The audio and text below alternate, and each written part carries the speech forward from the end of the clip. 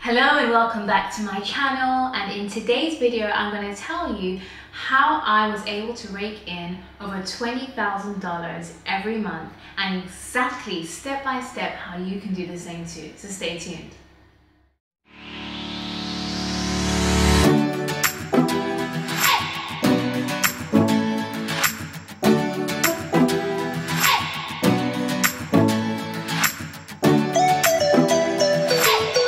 Alright, welcome back. My name is Rachel Wells, and if you haven't been to my channel before, you are really and truly missing out. You need to hit subscribe, like this video, share this video, comment. If you haven't seen my previous videos, you haven't seen my story of where I talk about how I was able to go from being laid off to now making over $60,000 in just a little over 3 months, then you need to go back to that video and watch that, because today I'm kind of building off of that and I'm talking about how to rake in a six-figure income with my side hustles, currently bringing in over $25,000 a month. And I'm going to walk you through exactly step by step how I did it, in the hopes that you can do it as well too. Okay, so let's get right into it. All right, so number one, last year, as you already know based on my last video, I was laid off from my job. I was working as a project manager. And the first thing I started doing when I was laid off and I decided to go into launching my side hustle eventually into a full-time hustle as a freelancer was, number one, I built a website. That's first and foremost. You've absolutely got to build a website. There's no dancing around it. People may say, you know, well, I've got my social media page, and I think that's a lazy cop-out. You've got to build a website, because a website is your tangible Google proof. It's your SEO. And for those of you who are not familiar with what SEO is, SEO means search engine optimization. In other words, in order for you to rank highly on Google pages, you need to have an SEO strategy. And one of the best ways to do that is by having a website. It's very difficult to establish solid search engine optimization without your own website. Now you might be thinking, well, why do I need to know about that? Why is that important? The reason that's important is because, think about it, when you're on Google and you're typing for a service, well, first of all, when you're looking for a service, where do you go? You go to Google. And when you type that service in, what do you typically tend to click on? Do you click on the option that's on page number 10? Or do you keep scrolling endlessly looking for the best solution? No, even though there are probably hundreds of Google search results, you're only going to look at the first page of search results, and you're probably only likely to look at the very first few that are on the list, the top 5 links perhaps that Google recommends.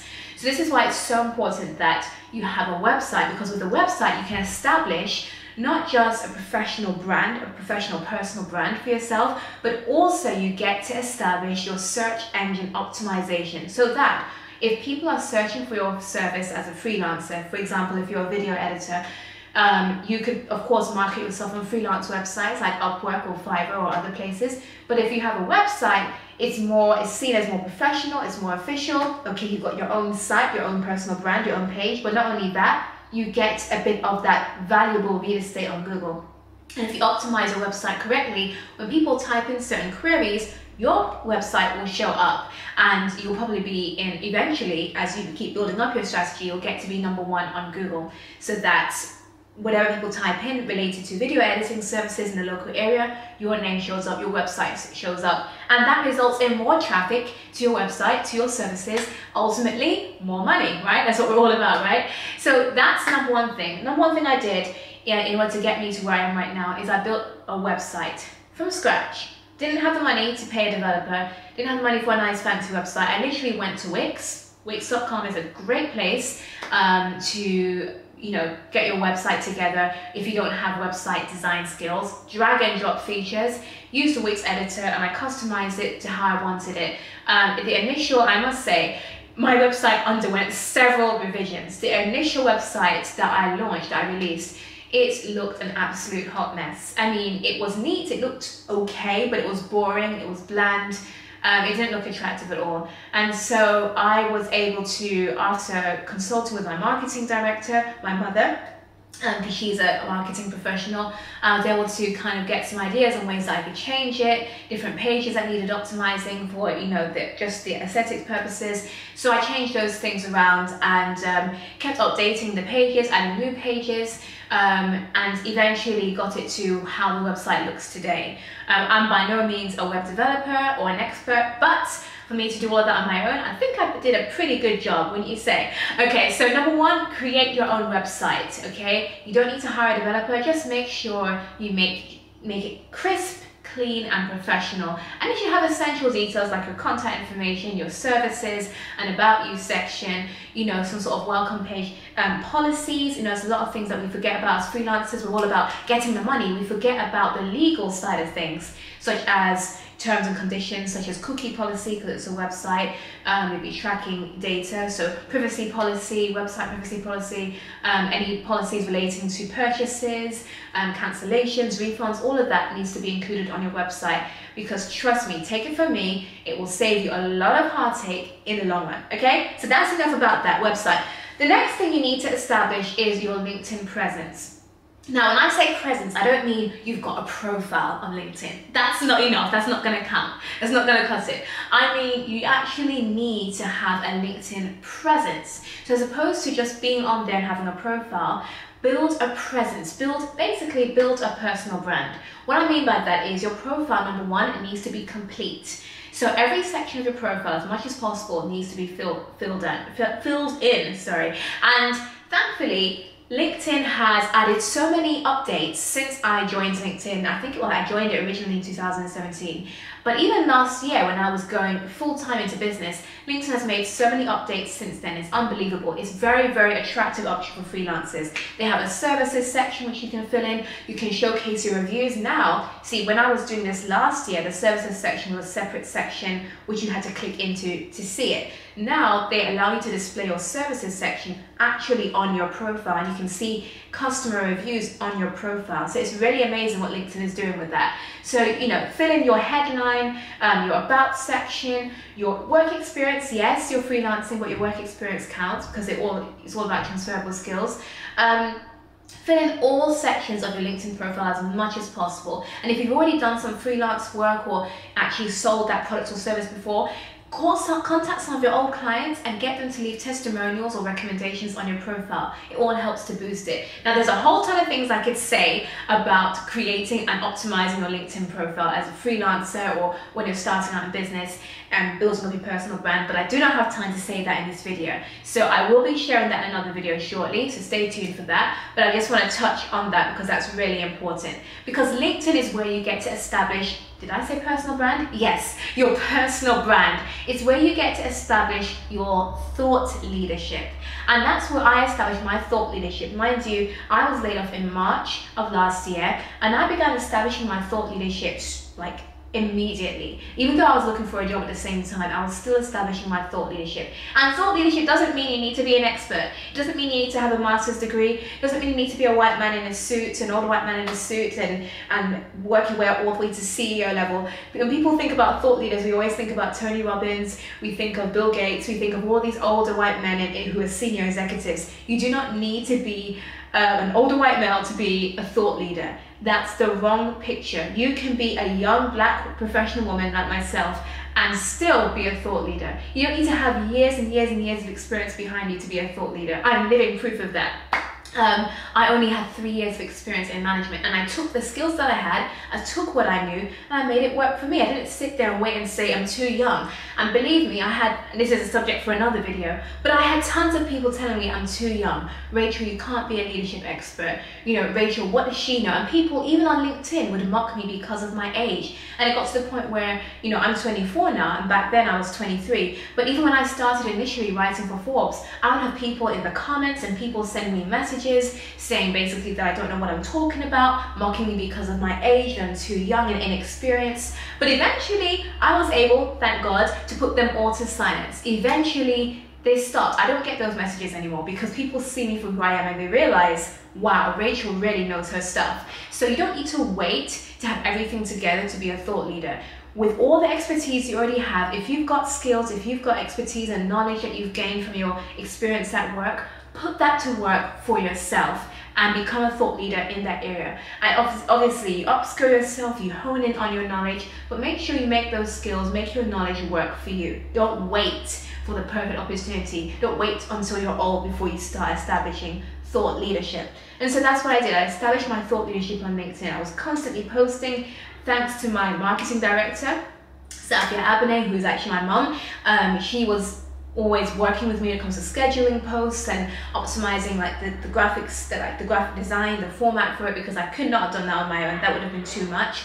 But I was writing a lot of the content, and then I was engaging with people on LinkedIn as well. I had a completed profile. I kept updating it. It's always good to keep updating your profile, you know, from time to time as you expand your thought leadership and everything. And then now, or not only now, but recently LinkedIn introduced something called the LinkedIn Top Voice program for the gold badge, the gold community badge. So this is really important. I'm not going to go into detail now. Stay tuned for another video where I'm going to be talking about that shortly. But with the gold badge, you can literally establish thought leadership and work your way up to becoming a LinkedIn top voice with the gold community badge if you answer questions to AI generated articles. So LinkedIn regularly releases AI generated articles on a particular topic or skill, and it gets people to contribute their thoughts and ideas. And if you contribute enough, you can work your way up to earning that gold community badge. Not the blue badge, that's a step up, but you can at least get the gold badge.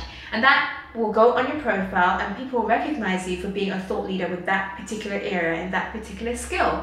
So LinkedIn is doing a lot to make people visible as freelancers or as thought leaders, and to help you build your personal brand. So that's a must. Number one, going back, create your website. Number two, you've got to build a LinkedIn presence. And there's so much to that I can't cover in this video. As you can already see, I'm getting ahead of myself. But definitely make sure you build your LinkedIn presence. That's vital. You don't even need to worry about getting clients from LinkedIn at this point, even though you will. But the main focus is to build your presence, okay? Build your presence. And then at the same time you're building your presence, number three is to research what people need. And this is a mistake I made when I started out. I was so focused on what I thought people needed that I didn't concentrate on actually meeting the needs of the people. So initially, you know, my career path and my business has evolved over the years. I started out as a career coach, and I thought people needed career coaching. And so I was pushing career coaching and wondering why no one was actually responding. Then I realized last year people actually needed resume writing. This was before AI kicked off in ChatGPT and everything. So I started doing resume writing and realized that resonated with people more. And I did all sorts of things, the job search bundles, I did all sorts of things, and I had to remain agile so I could go with what people needed. And eventually that dried up and I realized, okay, people don't need that anymore. What do they really want? Then when I started writing as a freelance writer for Forbes, I realized, oh, people desire more information about leadership and leadership development from a career standpoint. So I started writing about that. And even as a freelance writer, up to this day, I'm constantly researching and having to be agile to what people want, to what people need. And you've always got to do that as a business owner, as a freelancer, whether you're running a side hustle or whether it's a full-time business. You've got to constantly research what the people need, because if you don't do that, you're wasting your time. A lot of times people go into business assuming what people need. They have the idea first, they have the idea for the product or service they want to deliver, and they go right after it and deliver it, not doing adequate research to think about, is this in demand? Is this trending right now? Do people actually need this right now? Maybe people need it, but do they recognize they need it right now? Are they actually asking for it? Because they may need it and not be asking for it, and then you're not going to make any money. So you've got to do that. And I remember one entrepreneur, he was actually a CEO of a startup. He once gave me some advice that I would never forget. He said to me, a lot of entrepreneurs go into business thinking about the solution first. He said that's the wrong way around. Think about the problem first, then think about the solution. So we go into business thinking about, I want to sell this solution, and if I can make these sales, then I'm going to make money. No, that's the wrong way to think about things. You need to think about the problem first, whatever the problem is that needs to be solved. And when you think about the problem first, like, for example, people need X, Y, Z. Okay, well, if they need this, then there's multiple solutions. It may not just be that one solution. There's multiple ways to solve that problem. based on that demographic, and then that way you can come up with multiple business ideas. That's the best way to approach it, and that's the most genuine way to approach it, because at the end of the day, we're not in business for ourselves alone, even though we are in it to make money. We're in business to help others, and so you've got to think about the problem first before you start thinking about the solution that you're going to put together. So you need to do your research as to what people need, and this has to be not a one-time thing, but a regular thing that you do. You've got to constantly adapt and be agile and flex with the demands of people who will be your customers. So just recapping so far: number one, we looked at creating a website. Number two, build your LinkedIn presence. Number three, research what the people need. Number four, over-deliver. What do I mean by over-deliver? Over-deliver, I mean basically you've got to, when you're starting out in business, you've got to give more than what you're paid for. Now that sounds a little bit silly initially. It sounds ironic because, like, wait a minute, you've probably been laid off from your job. You're like, I already don't have enough money as it is. I'm already broke. How am I going to deliver more than what I've been paid for? Isn't that counterintuitive? Won't that backfire? Am I not going to miss out and lose money in the end? No, you won't. Initially, it may seem that way, but bear with me, hang in there. If you over-deliver, so a client, you get your first client, woohoo, hey, and they pay you for your service. Let's say you're doing consulting, whatever it is. They pay you to do some consulting, okay? Let's say it's digital marketing consulting, and you're a freelance digital marketing consultant, and they're paying you for consulting time, consulting on a project. Whatever the deliverables are for that project, definitely make sure you deliver on those deliverables, but then throw in a little bit of fairy dust, whatever you call it. Throw a little bit of icing on top, that's what I meant to say. Give over and above beyond what they've paid you. Because what that will do is, number one, you're creating customer loyalty, where they will feel obliged to you. They'll feel so grateful. They'll actually be surprised because they didn't pay you for it. So be surprised that you gave them more than what they actually asked for. This automatically leads to repeat business. They'll want to work with you again. Whenever they need someone, they'll definitely go back to you because you built such a good rapport with them.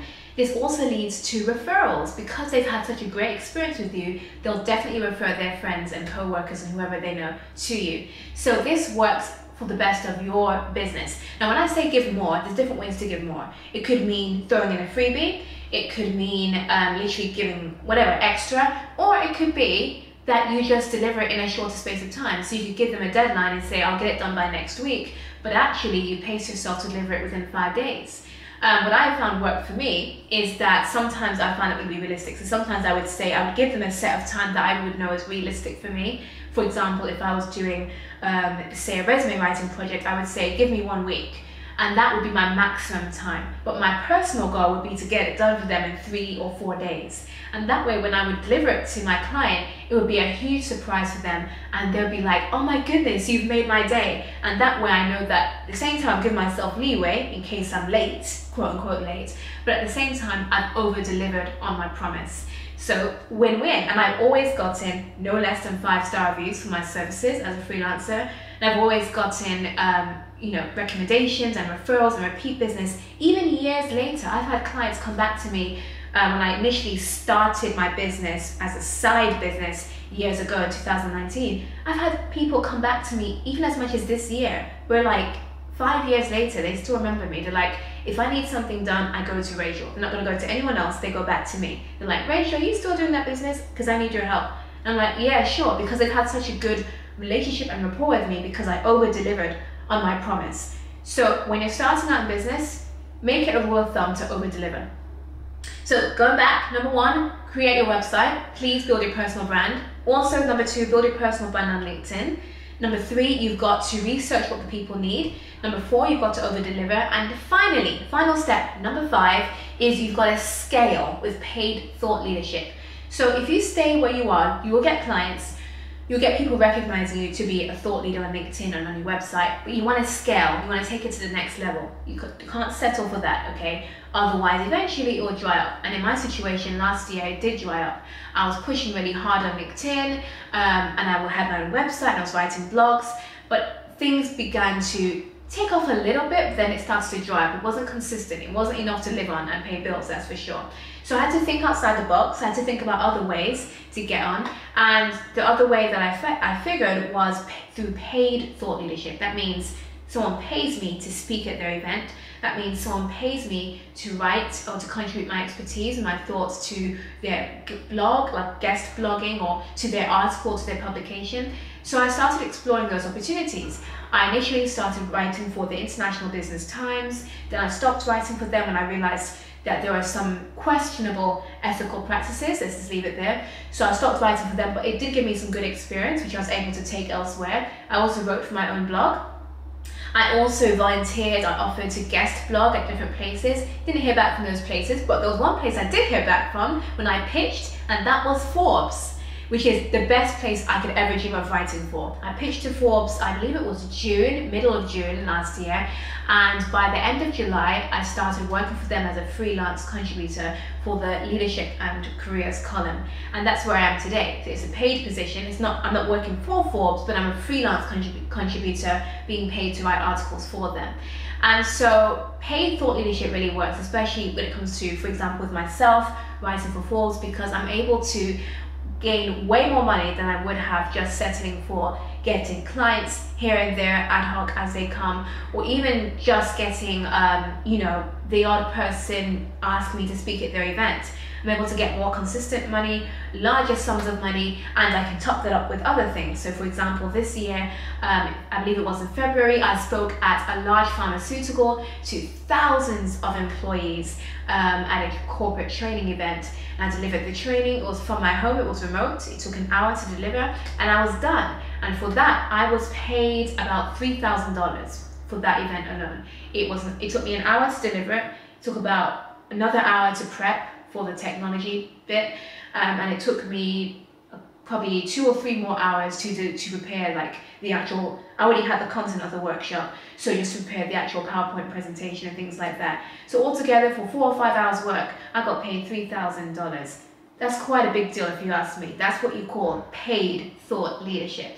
So those are my 5 steps. Just to recap, number 1, create your own website. Number 2, build your LinkedIn presence, please. Number 3, research what the people need. This is probably the most important thing you could ever do, is research what people need and constantly adapt and be agile to those needs. Number 4, you've got to over-deliver, okay? And number 5, seek out paid thought leadership opportunities. And those are the steps you can follow to scale and build up your income to a 6-figure income. And that's the exact steps I really took to get me from being where I was last year, being broke, having more air in my fridge and my freezer and my pantry than food. In fact, sometimes I'd open it, there'd be no food at all, just juice, if anything. Being way in the red with my credit score, all the way down, super poor credit score, and bills, sky high bills, creditors constantly calling me, ringing down my phone, Rachel, you owe us this, Rachel, you owe us that. To being where I am now, making a 6-figure income. Between January and April this year alone, I made over $60,000. This year I was able to move myself and my family into a beautiful new development, 4-bedroom house, private renting for the first time. It's an amazing, awesome feeling when you're working for yourself.